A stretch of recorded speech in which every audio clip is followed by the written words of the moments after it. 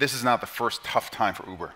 And the much tougher time, frankly, was post-pandemic. Our mobility business, which was our cash cow, lost 85% of its volume overnight within the context of we were losing $2.5 billion anyway. We were deeply unprofitable. I was like, all right, let's go. And I took input, but I started leading, and this is not something that you do all the time because you want your team involved. You got to be top down, and you've got to solve for speed, and you've got to solve for decisiveness. Because even if you're decisive, you make a decision that's 20% off, it's better than being indecisive and not doing anything.